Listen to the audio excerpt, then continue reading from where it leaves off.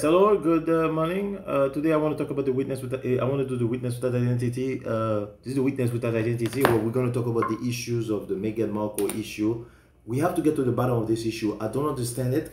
I'm a little bit obsessed about it. I want to understand it. Piers Morgan against Meghan Markle, the hatred that he has against Meghan Markle. Is it a valid hatred or is it racist? That's a big question. Let's investigate Piers Morgan. Let's investigate the Meghan Markle issue. Let's get to the bottom of it and let's try to understand it, because I don't get it. Like, I don't understand what's going on here. Is there something to it? It's a pretty fascinating conversation, because there are people on both sides of the equation. Some people are saying that Meghan Markle, she's the one that pissed off the British press. So other people on the other side are saying, no, no, no. It is the British press that is racist against Meghan Markle. So me, I'm trying to not use my identity. As you can see, this channel is called The Witness Without Identity. So I'm trying not to use my identity to make a judgment on this case. So I'm going to go in, I'm going to do my study. So in this video, we're going to analyze carefully and slowly what Piers Morgan is talking about. We're going to try to understand what he's talking about. We're going to see if there's validity in it. And we're going to try to see how he talks about Meghan. Is it fair? So let's go ahead and do this. This is Piers Morgan. Yeah, okay. Let's go. The Duke and Duchess of Sussex as being key culprits with all of this. We've got to go back to January the 9th, the day Harry and Meghan announced they're stepping down. Your advice for the Queen at the time was get rid of these whining eco-crazed leeches before it's too late. 10 months on. You standing by those words? Any regrets with that? I think that everything I want has sadly come to fruition. Yeah, I'm afraid that they want their royal cake and eat it, Meghan and Harry. They're the Duke and Duchess of Sussex when it comes to negotiating $100 million deals with Netflix. But what they don't want to do, as part of having the royal titles given to them by the Queen, is go back to England and put a shift in, what we call a dutiful shift. They don't want that stuff. They want to be in their $11 million mansion in San... Okay, so you see, when you hear things like this, it can look pretty bad on Meghan Markle. You know what I'm saying? So Piers Morgan is pretty good at telling people those things. He's very good at this. So he's telling you that, hey, they're very good at this. Like, they have the royal title, and they don't want to. They want to benefit from the title, and they want to go to California and benefit from it without doing the service in England, right? So that's what he's telling you. So you see, that can catch some fire, because that can make people angry, because it does look like that to the outside world. So we have to dig in. I don't know where I am right now.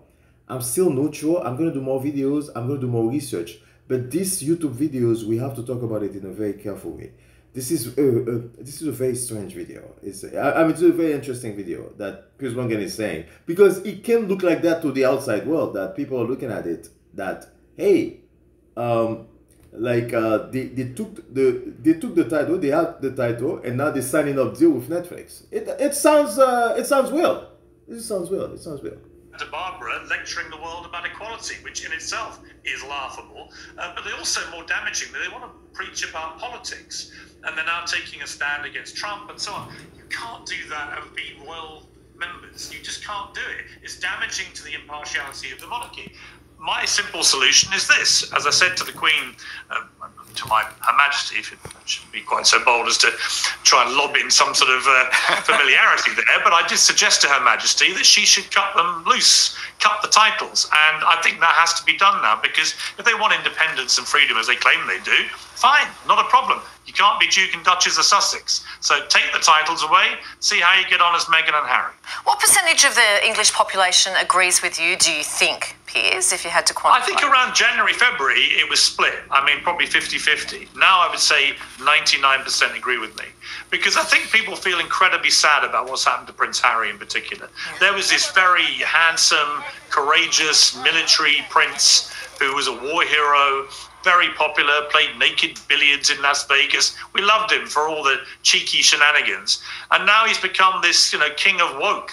And it's so depressing. Every day they do these videos from their mansion in California lecturing us about climate change when they're not getting on Elton John's private plane. Okay, so I personally feel that Piers Morgan he can give people the perception that he's racist. You know, he can give people the perception that he's racist. A little bit of perception. It's a perception, you know, because he's giving that perception because he's saying that, like, you know, so he's trying to embellish Prince Harry. Prince Harry was a British man like me. He was a strong man. He's been to war. He fight for the. He's a courageous man. So basically, that's what he's saying about that's what he said. That's his view of Prince Harry. So here, what we are saying here is that, like people will look at things as racist. It's like if you're targeting Meghan Markle and you kind of embellish Prince Harry, you kind of saying that Meghan Markle co-opted Prince Harry, and I think that's what Piers Morgan is saying in a way. Meghan Markle co-opted Prince Harry, you know, because before Prince Harry was good. So that can be seen as racist, but that doesn't mean it's racist. It just means that something has changed. And like, guess what, guys? I think something did change. Prince Harry is no longer in England. So we have to keep it real. But we have to ask ourselves another question. Why did it change? Was it the media that pushed them away? It could be the media, right? It's probably the media. It's probably the media. So let's look at it again.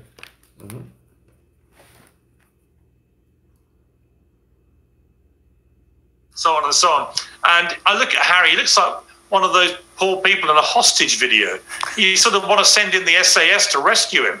How do you think that's going to end? Look at what he said there. This is very bad. So look at Harry. I look at him in a hostage video. He needs the SAS to rescue him. Rescue him from who? Rescue him from Meghan Markle. So you can see what Piers Morgan is doing here. He's kind of saying that Meghan Markle is the culprit of the problem. I don't think she is. I think Meghan Markle happened to marry somebody that agrees with her that the monarchy suck. I think that's what's going on. Prince Harry said before she met Meghan, I think he did say that, even before he met Meghan, that the monarchy and the royalty is not a great life, and he wants to change it. I mean, let's keep it real, guys. Why would somebody leave their family that they love for a woman? Prince Harry has to love his mother more than a woman. Everybody does. Come on. Not well.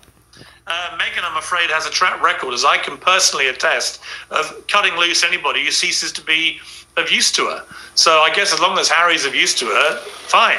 But she got rid of her ex-husband, remember? He thought they were happily married until she sent him back the wedding rings in the post. This is not somebody for the longer-lasting snack, as we say in Great Britain. I mean, at her wedding to Harry, there was only one member of her entire family. She's cut the poor old dad loose. He's been disowned. It's like nobody lasts very long. You single out. You see what Piers Morgan is saying. So they are wedding to Harry, but Meghan Markle, she just cut people's loose, and she's a divorcee. You know, he's trying to like paint Meghan Markle as a bad person, as a bad apple that's co-opting the thing. And I don't like what Piers is doing. It's very dangerous. And even though it might not be racist, it does feels like it. You can feel it, you know. Like, but I still don't think it's racist though. And I know some people in the black community will say that. I still don't think it's racist. I think Piers is some sort of a royalist, somebody that believes in the royalty. But we're gonna do more video. We're gonna do an investigation on this, right? We're gonna investigate all the different spectrum of this topic. Guys, please stay with me. Subscribe to my channel. We need to investigate this thing. Let's investigate.